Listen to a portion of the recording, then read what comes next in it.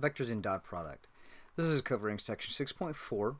We're going to cover topics like the dot product of two vectors, how to find an angle between any two vectors, and how to find work dealing with dot products and forces and vectors. The first part is called the dot product. This is actually quite an easy concept. The formula for you is written right here. When I dot two vectors together, now this looks like a multiplication symbol, but it is pronounced just dot. It is similar to multiplication, but it is definitely not a multiplication process.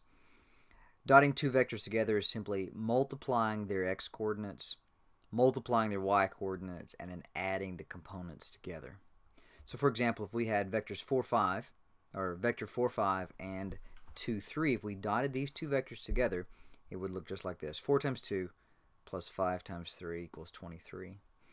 If we dot the other vector, 2, negative 1, 1, 2, we get 2 times 1 plus negative 1 times 2, which is equal to 0.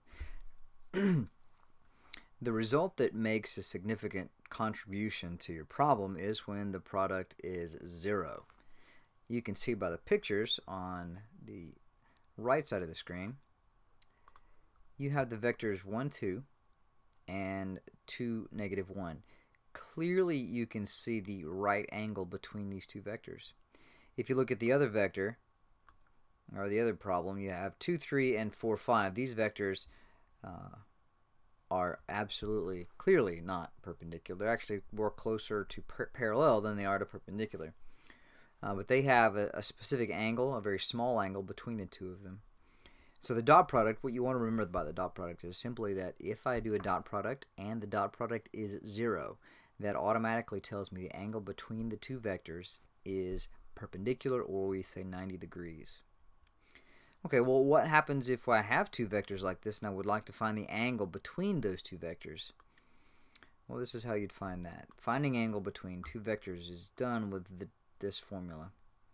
Now, the cosine of the theta, the angle, is equal to the dot product of u and v over the magnitude of u and v multiplied. So here we have a vector 4, 3 and 3, 5.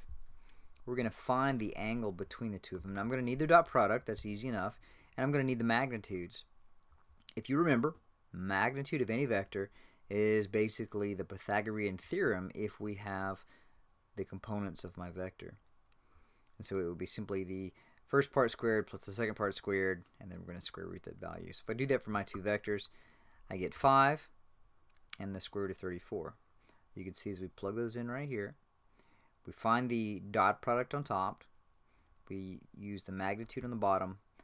Once we find the inverse cosine of these values, we find the angle between those two vectors, rounded to the nearest tenth, is 22.2 degrees. Okay. Work. This is quite easy, actually. You need a formula. The formula is, well, by definition, work is the amount of, it's a force done over a certain distance. And so we would like to know the work done. We take a force, we multiply that by the distance over which the force was actually applied. The formula can be done by a dot product or by a projection. And I didn't write, if you're looking along in your book, I've kind of modified that value just a little bit. The projection can be kind of simplified into kind of this little scenario. I went ahead and did that for you, make it a little easier. Basically, it works like this. If we have a force that's about 45 pounds being applied to a table, that the angle of the force is being applied to 30 degrees above the horizontal.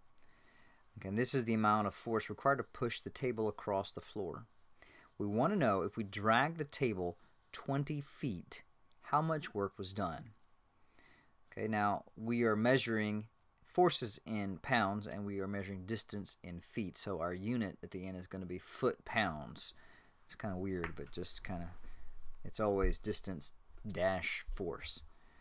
And so it looks like this. We're going to use the second of our two formulas because they kind of gave me the angle and the magnitude of the force and how far I was going to actually push it.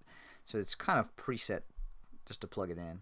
So it's the cosine of 30 degrees times 45 degrees, or 45 pounds, that's my force, times the 20 feet that I'm actually going to be dragging that object, which would simply give me 779.42 foot-pounds.